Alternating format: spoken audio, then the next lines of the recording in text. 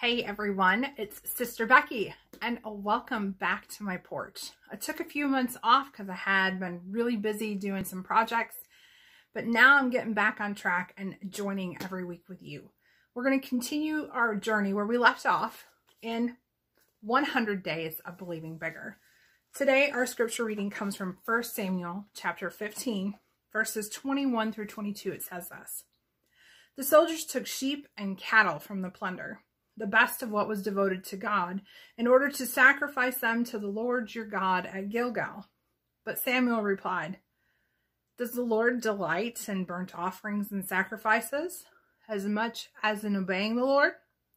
To obey is better than sacrifice, and to heed is better than the fat of rams.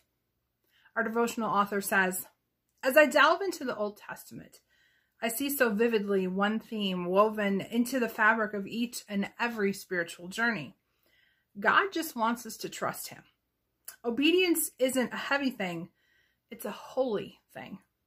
It's purely about alignment, not perfection, sacrifice, or achievement.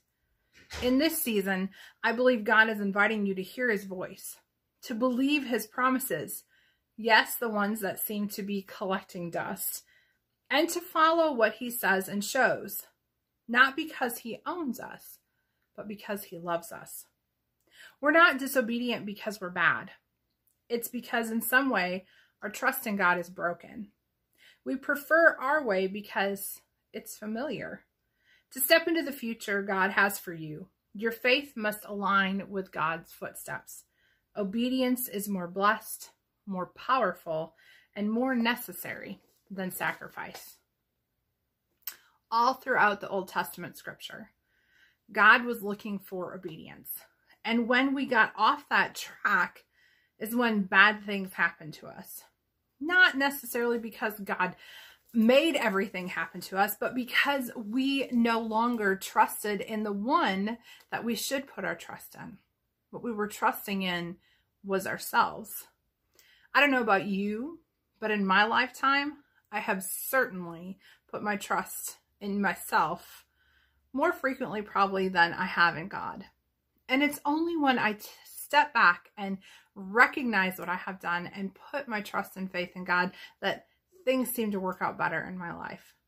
It's amazing how we can read the scriptures and see the stories and understand that it's because people didn't trust God and didn't trust the vision that he had, which he knew the outcomes of.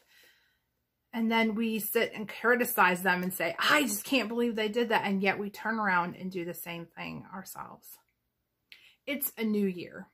It is a time for a revitalization and a refreshing of our faith and our understanding of who God is and our relationship with God. So I encourage you, as we begin our journey again on my porch or inside, as it's really snowy and cold outside today, to put your trust, to put your faith in God, to understand that the outcome that he has planned is best for your life.